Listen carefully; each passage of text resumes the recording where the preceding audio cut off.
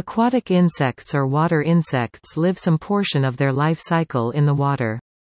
They feed in the same ways as other insects. Some diving insects, such as predatory diving beetles, can hunt for food underwater where land-living insects cannot compete.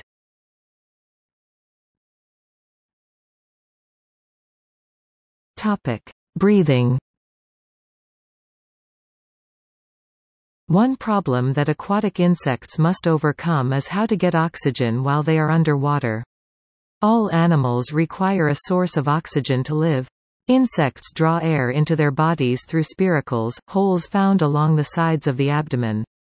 These spiracles are connected to tracheal tubes where oxygen can be absorbed. All aquatic insects have become adapted to their environment with the specialization of these structures. Aquatic adaptation: simple diffusion over a relatively thin integument. Temporary use of an air bubble. Extraction of oxygen from water using a plastron or physical gill.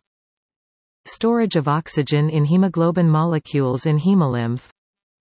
Taking oxygen from surface via breathing tubes siphons. The larvae and nymphs of mayflies, dragonflies and stoneflies possess tracheae, but when in larval stage the tracheae are connected to gills, which are very thin extensions of the exoskeleton through which oxygen in the water can diffuse.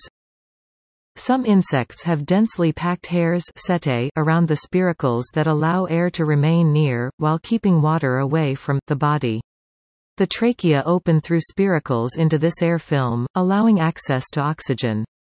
In many such cases, when the insect dives into the water, it carries a layer of air over parts of its surface, and breathes using this trapped air bubble until it is depleted, then returns to the surface to repeat the process. Other types of insects have a plastron or physical gill that can be various combinations of hairs, scales, and undulations projecting from the cuticle, which hold a thin layer of air along the outer surface of the body.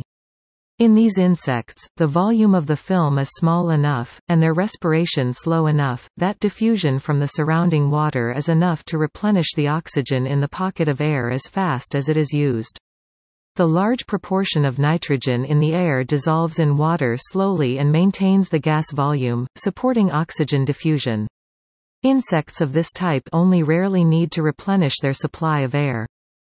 Other aquatic insects can remain underwater for long periods due to high concentrations of hemoglobin in their hemolymph circulating freely within their body. Hemoglobin bonds strongly to oxygen molecules. A few insects such as water scorpions and mosquito larvae have breathing tubes siphons, with the opening surrounded by hydrofuge hairs, allowing them to breathe without having to leave the water.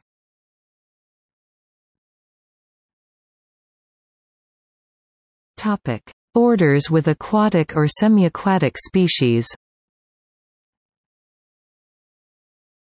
Collembola, springtails, which are not technically insects, but are closely related.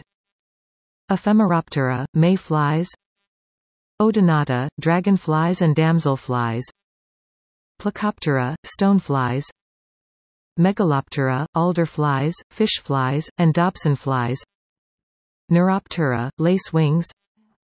Coleoptera, beetles. Hemiptera, true bugs, water striders, giant water bugs. Hymenoptera, ants, e.g. Polyroches sokolova, and wasps. Diptera, flies and mosquitoes.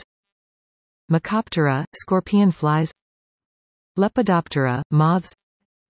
Trichoptera, caddisflies.